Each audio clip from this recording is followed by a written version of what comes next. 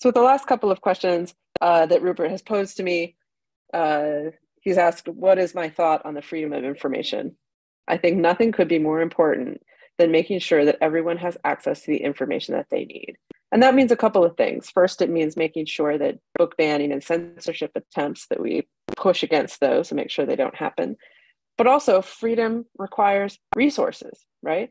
We're most free when we have the resources that we need to access the information that we want. So I think any project that puts the library at the center of a community or an institution, it shows that you're invested in the freedom of information.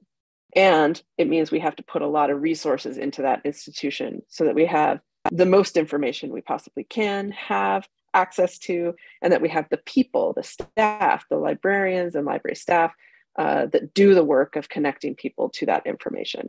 Freedom is a bigger concept than just sort of imagining that everybody could access it, right?